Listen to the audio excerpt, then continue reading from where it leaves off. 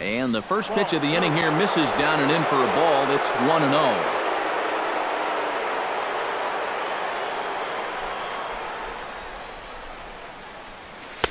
And the sinker is over here, and that evens things at 1.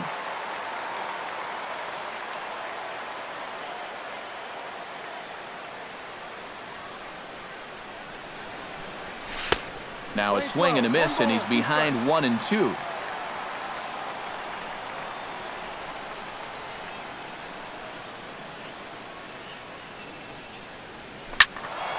Turned on that one and crushed it. Just pulled it a little foul.